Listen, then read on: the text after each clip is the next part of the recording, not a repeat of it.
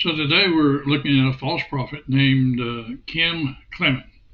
He was born on September 30th, 1959 in South Africa, and he passed away in the United States in 2016. He had a career as a singer and songwriter, a music director, and a pastor. In his early teen years, he and his brother formed a band called Mark IV, and he also joined another band called Cosmic Blues, which toured various places. He began smoking marijuana in his early teen years and became addicted to heroin, which is a dangerous, highly dangerous drug, as I can imagine you know. And Kim had a life-changing event in 1974. He was drunk and overdosed on heroin and was robbed and stabbed. He felt like he was going to die, but a Christian man saved him and shared the gospel of Christ with him. And he became a follower of Christ and dedicated his life to sharing the message of Christ. Up until 1976, Kim attended and served in the full gospel churches. He was drafted into the South African Army to fight with Cuba in Angola. After 12 months of service, he went into the full-time ministry as a music director and a youth pastor for a Pentecostal Protestant church. About a year later, he moved to Durham and joined the Full Gospel Church as an assistant pastor. Kim met Jane Elizabeth Barnes while he was serving at the Word of Faith Church, and they were married in 1978 in Durban, South Africa. And they eventually had 5 children. Kim was working in the music store when he met Pastor Jimmy Crompton, who offered Kim a job in his church. His church was called Word of Faith and is located in Port Elizabeth. And Kim became the worship and youth leader at the church, and he became involved in street evangelism. And then Prophet Bill Hammond confirmed Kim Clement's call to a prophet of God in 1983. And we should note here that Bill Hammond believed in the latter rain movement from the time it began until the late 40s. And I have an article, or rather I have a video on the latter rain. So you might want to look at that. The Pentecostal church rejected this later rain movement at first. And then Bill Hammond promises the man, child, son of God doctrine, or promotes rather, the man, child, son of God doctrine, and says he is both an apostle and a prophet. And he is now affiliated with the International Coalition of Apostles, which is known as the Round Table of Apostles. It was in 1977 that Bill Hammond said that God spoke to him and told him that I want to start raising up a company of prophets. And so Hammond wants to raise up an army of prophets. Hammond now believes that the prophets don't need to be 100% accurate either. And thus Kim Clement has this same view of accuracy, and now claiming to be a prophet, he also admits that he has been wrong several times. Clement said that his pastor, Fred Roberts, released him so that he could obey the call of being a prophet. So then in 1991, Kim moved to the United States with his family. He established a prophetic image expression ministry and traveled throughout the United States to churches, and he made TV appearances. In 1955, he founded a Detroit-based outreach uplift for the poor and wounded people of the city, and it was called the Warriors of the New Millennium. And this continued and spread all over the United States. Today, many of those Pentecostal and charismatic groups accept Kim as a prophet, even though many still oppose his antics. This is because of his background in music and the fact that he prophesies while he sings. He is known as the singing prophet. I mentioned earlier that Kim has been wrong several times in his prophecy. Kim says that a prophet does not have to be accurate all the time. Kim, or those in the Pentecostal charismatic groups, never describe a prophecy that was wrong as a false prophecy. They just say they made a mistake. However, the Bible says otherwise. Let's look at what Deuteronomy chapter 18, verse 22 says. When a prophet speaketh in the name of the Lord, if the thing follow not, nor come to pass, that is, the thing which the Lord hath not spoken, but the prophet hath spoken it presumptuously, thou shalt not be afraid of him. So if the prophecy does not come to pass, then we are to ignore that prophet and no longer pay attention to it. Yet Clement and others just say they did not falsely prophesy, but just made a mistake. So if a prophet makes a false prophecy, and some still say that he is a true prophet, by the way, then how are we to identify a false prophet? How do we know if any of their future prophecies are true or mistakes? And based on Deuteronomy 18, verse 22, we can put that prophet aside and not listen to him anymore. He is a false prophet. The Bible makes it clear that God gives a true prophet correct prophecies 100% of the time.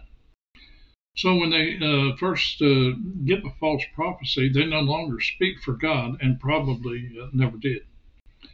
So let's look at 2 Timothy 2:15, which states, study to show thyself approved unto God, a workman that needeth not to be ashamed, rightly dividing the word of truth. And this verse tells us that if we do not study, then we are not approved of God. We are a workman that needs to be ashamed, and we cannot rightly divide the word.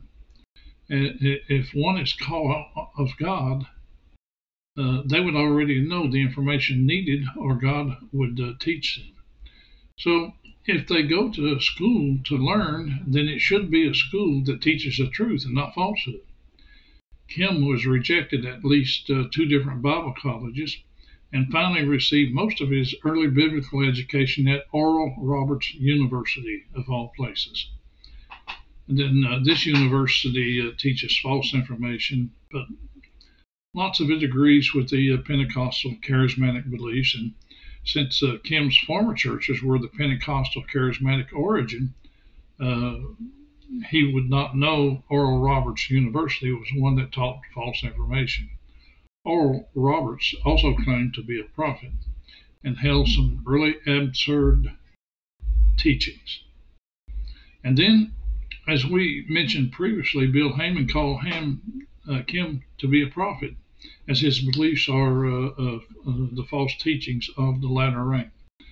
So now let's take a look at Kim Clement's teachings on sin, grace, and salvation. Kim states, I thought that Christianity was based on a relationship resulting from grace. My idea that each person is born with a treasure in their spirit is mocked, and I am accused of being a New Age prophet because I will not focus on their sin, but rather on their treasure. And he continues on to say, I know how a sinner feels because I have been one. And then Kim says, I do not believe that you must be born again to obtain salvation. He then states, you cannot and will not make a disciple out of a sinner who has been introduced to Jesus Christ on the basis of their sinful inheritance only. So he's really out of line there. If you've got to be born again in order to be saved. So if that's what he's teaching, you wonder if anyone has been born again from his ministry. It is clear that Kim Clement is not teaching according to God's word. He said he did not believe that one must be born again to obtain salvation. Yet Jesus said in John chapter 3, verse 3, he said, Jesus answered and said unto him, Verily, verily, I say unto thee, except a man be born again, he cannot see the kingdom of God. And so since God's word is true and Kim Clement's is false, no one can get to heaven and that follows the teaching of Kim Clement. So Kim also made the following statement. He says, I am accused of being a New Age prophet because I will not focus on their sin, but rather on their treasure. It should be noted here that the false teacher seldom mentions a person's sin, and that is so they don't run off the congregation and get all their money from them. Kim Clement says a person's treasure that we all possess with is much more important to realize than a person's sinful nature. One has to know they're a sinner before they can be saved, by the way. So Christ actually died to present us before God as being without sin and blameless in his Son. And we are saved because of what Christ done and not because of some treasure we have within us that is waiting to be activated. Let's look at what Jesus says in Luke to see what Jesus thinks of. And this is Jesus speaking, by the way. Luke chapter 6, verses 43 through 45. It says, "For a good tree bringeth not forth corrupt fruit, neither doeth a corrupt tree bring forth good fruit. For every tree is known by his own fruit. For of thorns men do not gather figs, nor of bramble bush gather they grapes. A good man out of the treasure of his heart bringeth forth that which is good, and an evil man of the evil treasure of his heart bringeth forth that which is evil. For of the abundance of the heart his mouth speaketh." So in God's word, we find that a true prophet focused on sin so people would repent, and Kim Clement does not do that. False prophets will avoid speaking on sin so they can be accepted by all of the people they're speaking to. So when Kim Clement said he would not focus on their sin, but rather on their treasure, he is speaking of his own beliefs and not what is taught in God's word. If we don't focus on their sins, then there's no way for them to be saved, since they are focused on their treasure as taught by Kim Clement. Clement claims he doesn't focus on sin, but looking at God's word, we find that sin is what separates us from God. If we don't clear up our sin problem, our treasure is pointless, and we can clear up our sin problem by accepting Jesus Christ as our Savior. In an interview on TBN, Kim Clement stated, "Everyone that's born, God has placed something special inside. It's our responsibility as preachers of the new millennium," he's talking about the new millennium church that he formed, "to bring out the treasure that's already there." And I'm telling you, there's going to be some ignoramuses coming to the meetings, into our meetings, the new millennium church, that's not focusing on the sin and trying to force them to repent and make them afraid because they're going to go to hell. And they're going to discover there's a glory, there's a beauty inside of me that only Christ can bring out with the power of his breath and his resurrection. So this is once again the false teaching that Clement learned from the New Age group. Clement is not only a false prophet, but also a false teacher. And is Kim Clement lost or a false teacher? He has stated, "I know how a sinner feels because I have been one." And notice that he has been one, indicating that he is no longer a sinner. What does God say about sinning? God's word tells us in John chapter 1, verse 8, if we say that we have no sin, we deceive ourselves and the truth is not in us. So is the truth in Kim Clement. And next we find in 1 John, the next verse, chapter 1, verse 9, that if we confess our sins, he is faithful and just to forgive us our sins and to cleanse us from all unrighteousness. So it is clear that one can be saved and still sin, or God wouldn't have that in the text here. And then finally in 1 John chapter 1, verse 10, we are told, if we say that we have not sinned, we make him, that is God, a liar, and his word is not in us. So if Kim Clement is saying that he is not now a sinner, then he is lost and cannot understand God's word. So there are many other Bible doctrines that Kim Clement doesn't understand and teaches him wrong. The following is one of the false prophecies. On January 12, 2004, Kim Clement made a prophecy about Osama bin Laden being captured in 35 days after his prophecy. He stated, "Talk about stepping out in Utica, New York. For those of you who don't know anything about my ministry, the Lord has given me very, very clear words about political things that come to pass, very clear. And we've had the Secret Service visit us a number of times and investigate because of these prophecies. They are more interested and they have interpretations for this that I and the church didn't even think about." And he goes on, he says, Osama bin Laden said that in 35 days, America, he was prophesying, predicting that this country would be abolished, basically wiped out, because he has a plan for 35 days. And the word of the Lord came to me. The Spirit of the Lord said to me, "You prophesy that the very thing that he said and predicted for this nation, tell him, prophesy, that is reversed, and I'm going to bring him, Osama bin Laden, out in 35 days." And so this prophecy was proven false on February 16th, when Osama bin Laden had not been captured 35 days after that, after Kim prophesied that he would in January 12, 2004. Osama bin Laden was not captured until the May 1st, 2001, which is about 7 years later. So let's look at one more of Kim's false teaching.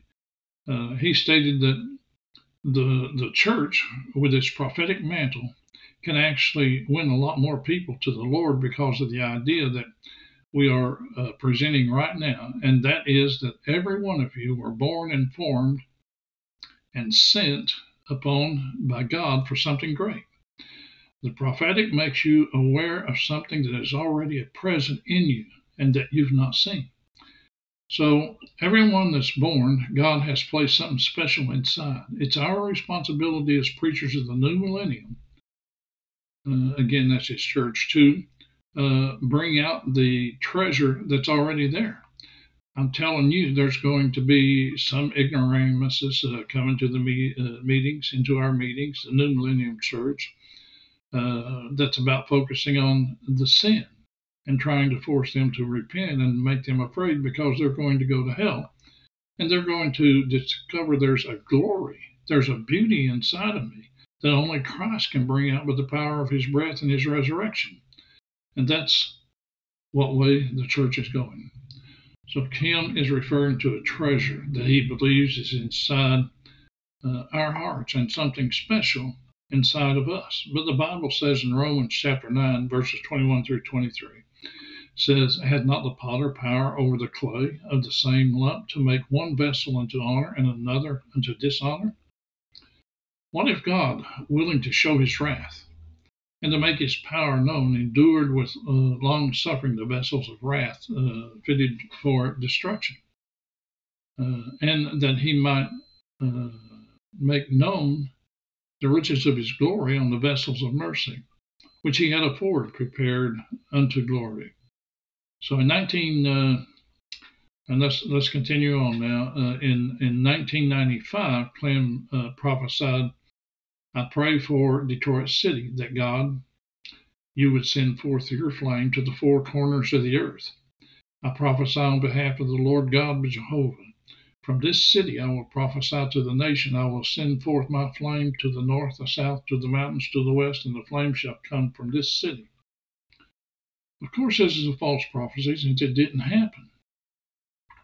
So Kim believes many of the false New Age teachings, and they always refer to flames and fire for cleansing upon cities and other areas. God's word never mentions anything like this for the flame except for judgment. There's one exception is mentioned, which is in Acts chapter 2 when the Holy Spirit came at Pentecost. And again, Clement prophesied on July 25th, 1996. He says, "There has been a terrorist attack and there will be another, for the Spirit of the Lord says America will retaliate.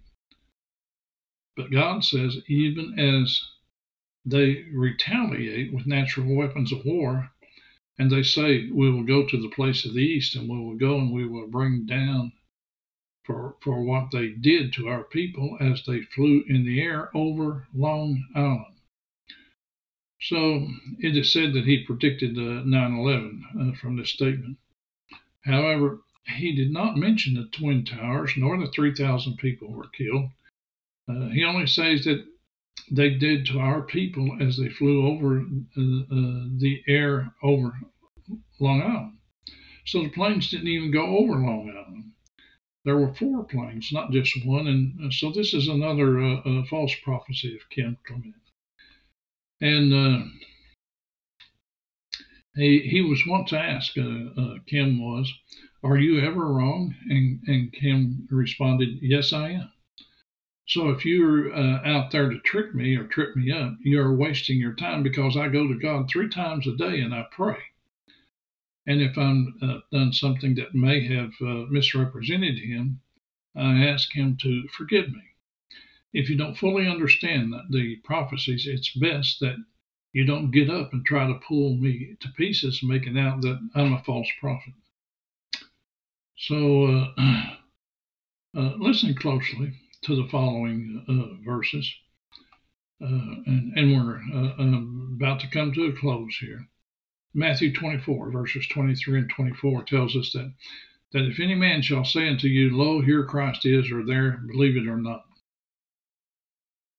Believe it not. And verse 24, for there shall arise false Christs and false prophets, and shall show great signs and wonders, insomuch that if it were possible, they shall deceive the very elect. And then Jude, verses 17 and 18, says, but beloved, remember ye the words which were spoken before of the apostles of our Lord Jesus Christ, how that they told you there should be mockers in the last time, who should walk after their own ungodly lust. And then 2 Peter chapter 3, verse 3 says, knowing this first, that there shall come in the last days scoffers, walking after their own lust. Jude 11 says, woe unto them, for they have gone the way of Cain, and ran greedily after the heir of Balaam for a reward. 2 Corinthians 11, 4 through 5 says, and no marvel, for Satan himself is transformed into an angel. Therefore it is no great thing if his ministers also be transformed as the ministers of righteousness, whose end shall be according to the works. We have seen the false teachings of Kim Clement and a few of his false prophecies, and these indicate that he may not even be saved, let alone be a prophet of God. He is masquerading as a minister of righteousness. He follows the teachings of many other false groups, such as Prosperity Gospel, Word of Faith, Pentecostals, Charismatics, New Agers, and so on. Don't be taken by Kim Clement, but flee from his teachings and seek the truth from God's Word. And I thank you for listening, and may God bless.